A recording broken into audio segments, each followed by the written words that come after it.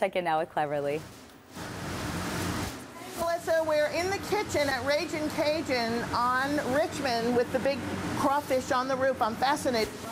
I know you are. Dominic Mandola is a partner with his father, Luke Mandola Sr. He's going to show us how to make grilled oysters and barbecue shrimp. This is what the finished dish looks like, everyone. It's gorgeous. So, Dom, how do we get started? All right. We got our grilled oysters right here. We shuck our oysters, okay? Can you show us how you shuck the oyster? Oyster right here.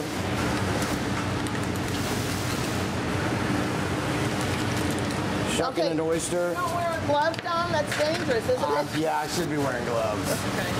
Okay, we start off with Romano cheese. Put Romano all over the oysters.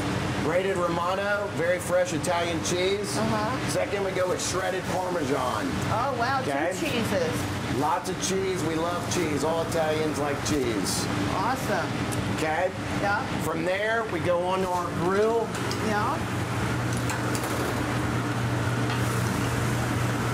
So, you know, Dom, what fascinates me about that is I thought you would put the heat on the top of the oyster. No, we go straight on the oyster, straight on with the cheese, and then we douse, we have a lemon sauce. Wow. Okay, the lemon sauce, compound butter, it's got basil, oregano, dill, and seasons and lemon. We douse them in that, and this is our finished product. The flame comes in.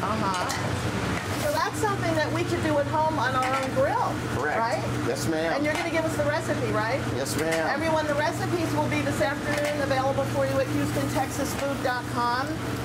And then, Dom, let's move on to the barbecue shrimp. Okay. Elliott right there is going to do the barbecue shrimp for you. Okay, so Elliott, show us that. Okay, one of New Orleans' famous dishes comes from Pasquale Manetti's. It is barbecue shrimp. Yeah. We start with our 9-12 count shrimp. Right. Get them seared up here. We want a nice little pink finish on it. As soon as we get those going, we're going to flip back over here. Okay. We're going to grab all of our ingredients and go right down. Okay, and I notice you have the heads on the shrimp. Heads and the tails on to add a whole bunch of extra flavor in there. Right. And then what did you just put in? I put in lemon juice. I put in garlic. I've got a little bit of Cajun seasoning. Yeah. We've got black pepper.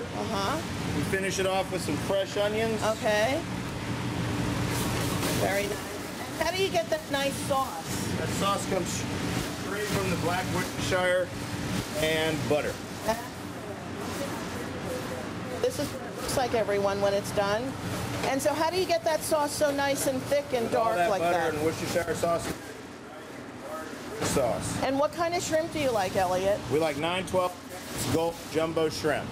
Okay, from the Gulf? Yes, from the Gulf. Okay, and how long have you worked here? I've worked here for a year and a half now. And how do you like it? Back, Dominic, what's your favorite dish here?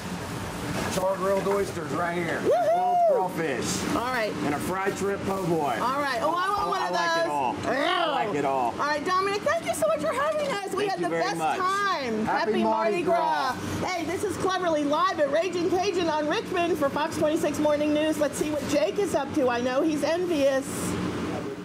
Cleverly, tell him that place is right by my apartment, so I am on my way as soon as I'm done here.